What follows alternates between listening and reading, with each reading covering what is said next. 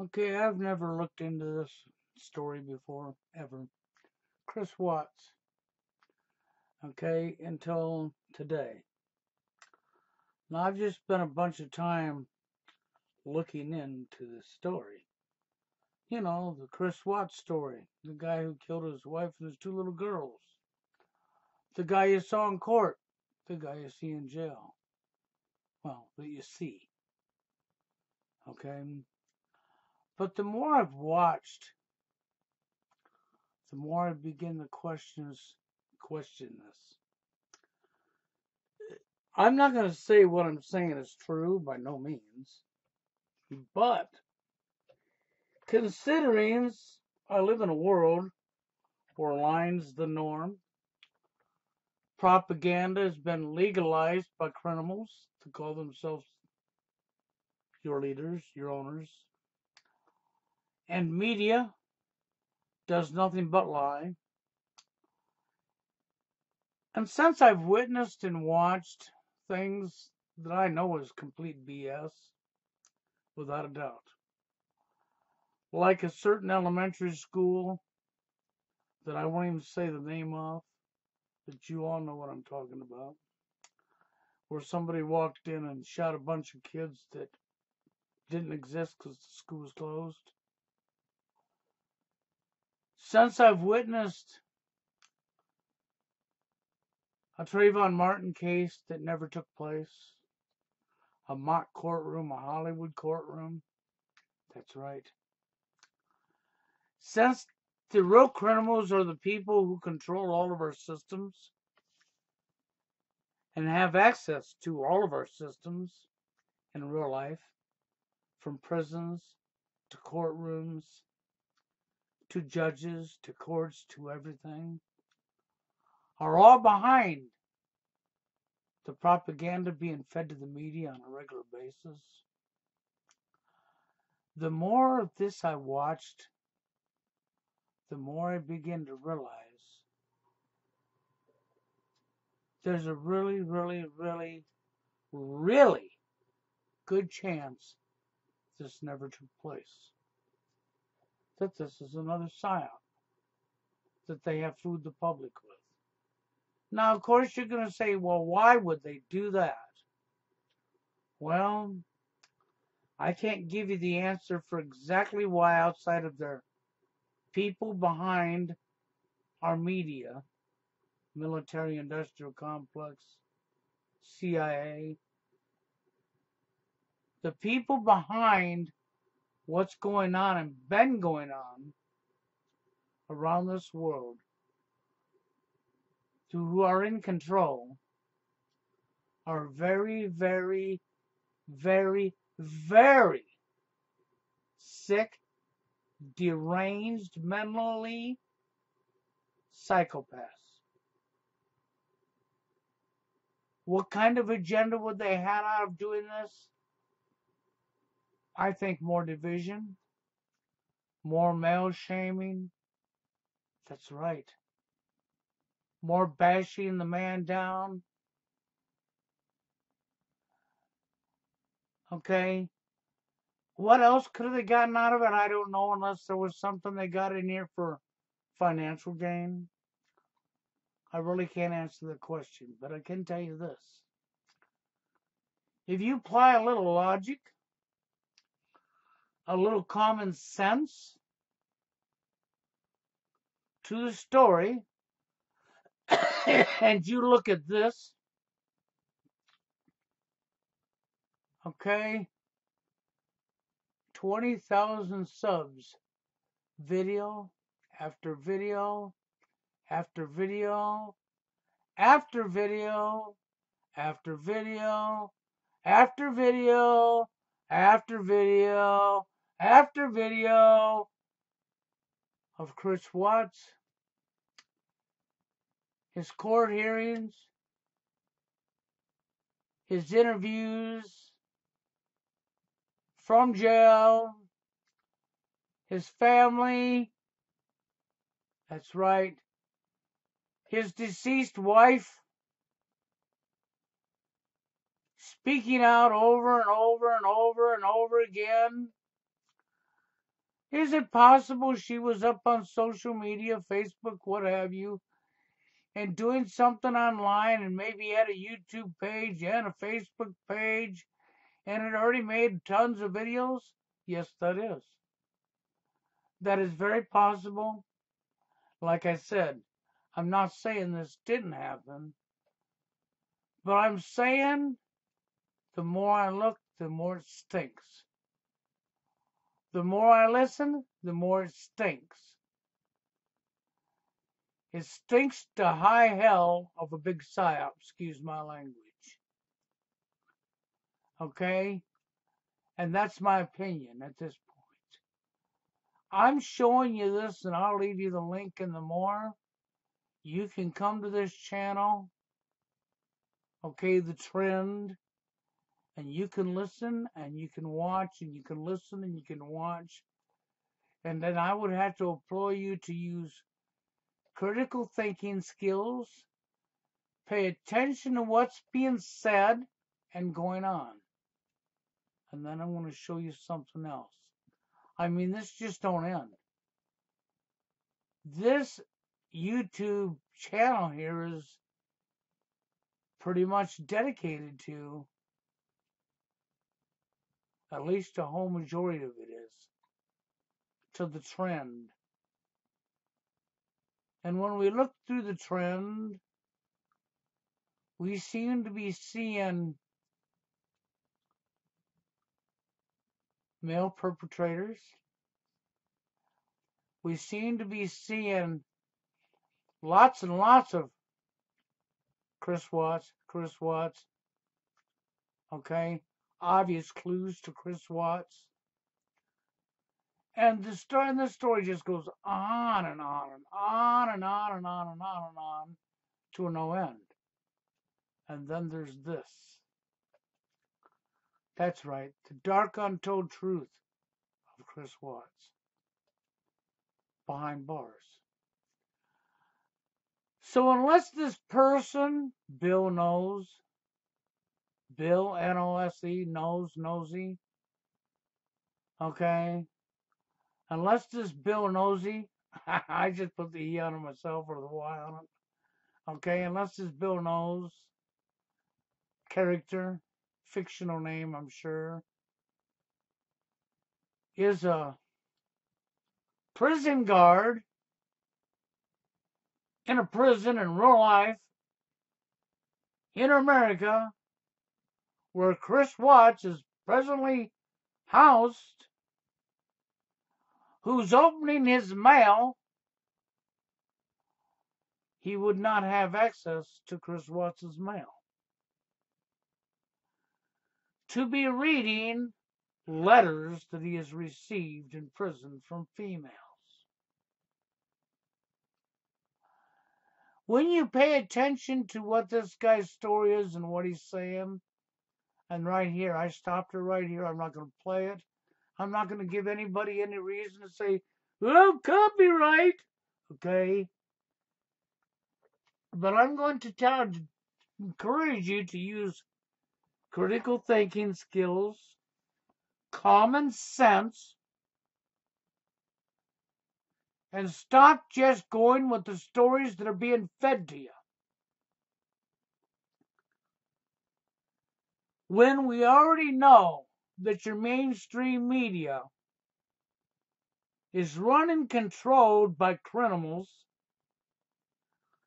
and that they lie to you because it's legal, they make up fiction stories regularly, they use Hollywood, that's right, they use made up freaking Hollywood courtrooms, like they did with Trayvon Martin, to sell you BS. So unless this guy here on this channel works for the penitentiary, recorded these letters himself, which I think that there would be some kind of rule or law or something he would be breaching here to do this, okay? if he worked there, I can't say for sure. But unless he's in that position, then you have to really question, where would he get these letters that were supposedly mailed to Chris Watts in prison from all of these females that like him. Now, do I believe there's females that emailed, or not emailed, but sent letters to the prison where Chris Watts is at to him? As sick as our world is, yes, I do. Am I saying this story is fraudulent? No, but I highly suspect it is. Though, however, it may not be, right? But when I look at everything I've watched for the last couple hours, 3 hours, whatever, lost track of time digging into this, and I see what I see, we got one young guy that come up here and he just had all this footage of what made the cops believe that he was the suspect. And he had the cop right outside the house when the day she come up missing. He just happened to be rolling the cameras on the day she come up missing. Be at the house with the cop when the report came in and blah, blah, blah. And the cop was trying to go investigate to see if the so-called female wife was okay, that she was diabetic, and that maybe she's in stress or distress and needs medical attention. Okay? And the cop can't even get into the house because protected by the Fourth Amendment. Well, we know how well our government and justice system protects the Constitution, don't we? But in that video, the cop talked about he can't enter the house. It's all up if he can't get in without violating the Fourth Amendment. Could he be a constitutional cop? Yes, he could. Also, but you got to really think. How would somebody be there with a camera to film the entire incident? How would they be allowed in with a camera to walk right into Chris's house when he finally did come home? How would he be there with a camera to film all this? How do we be there with a camera to go across the street and go into a neighbor's house or down the road into a neighbor's house?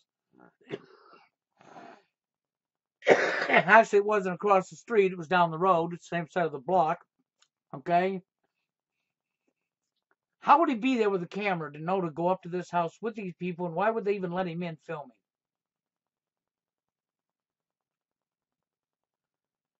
Okay? And then he's showing you all the footage on his TV set from his own security cameras in his own personal house, and he just happens to have a security camera that points down the street on his side of the block to a neighbor's house. Makes sense out of that. Do you follow where I'm going here?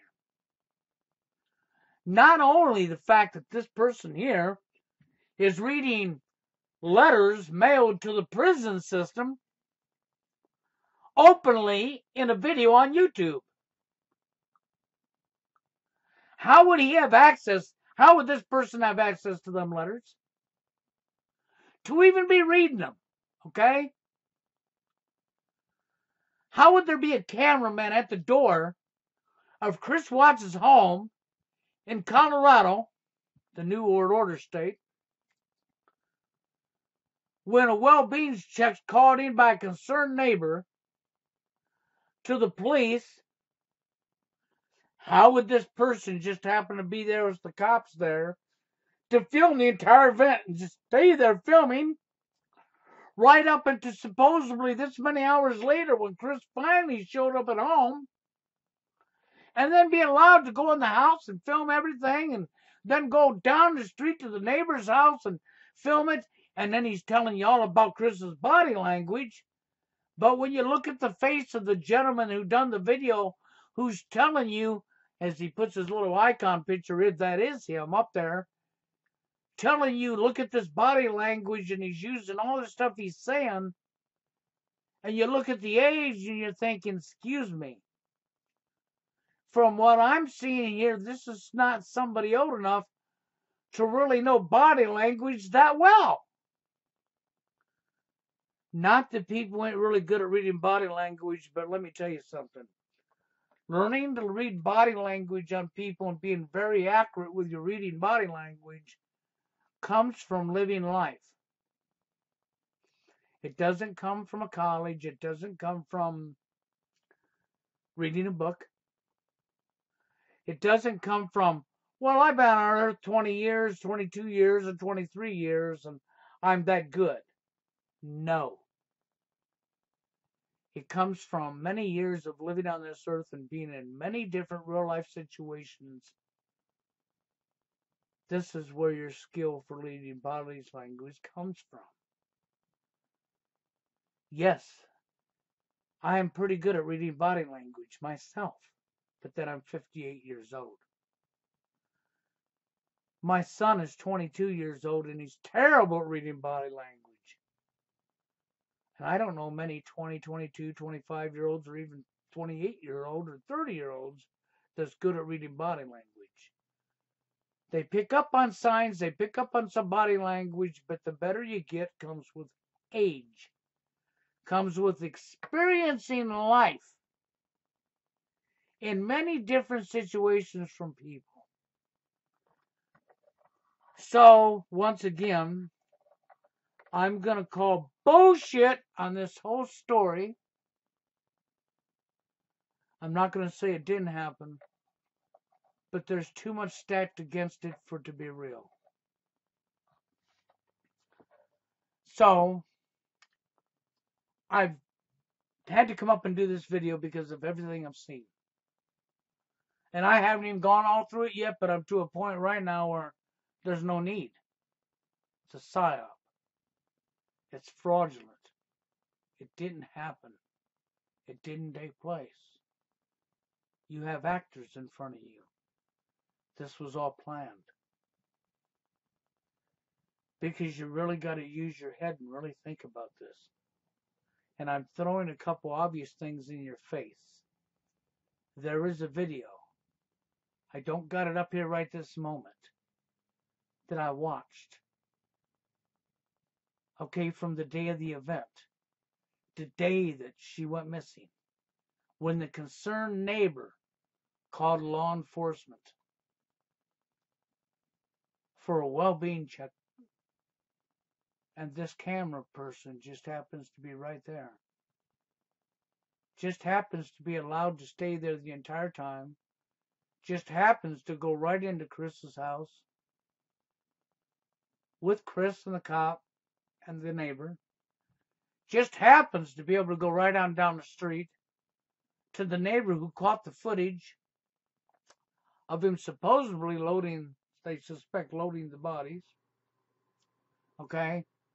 And the neighbor's camera just happened to be a security camera with all these footage from security around his house pointing down the street. Okay? It just happens to be that way, right? And it just happens to be that this guy here is receiving the emails from the prison system to show you on YouTube that are sent to Chris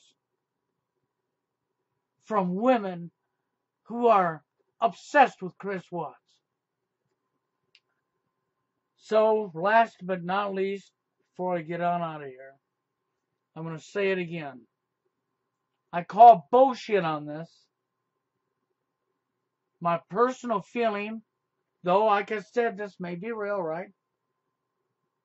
I could be totally wrong, right? Yes, I could. But with everything I've witnessed and seen and watched so far looking into this, because I've never looked into it before, screams to high heaven and back of complete, utter bullshit. Nothing but a big psyop and actors pulling the blanket over your face again. And this is how sick our world is right now. And nobody's willing to stand up to these criminals and put a stop to this type of behavior. Everybody's just bending over. Where's the lube, Ralph? Excuse my language, but that's what's going on. With that being said, I'm going to get on out of here, but I wanted to point this out to you.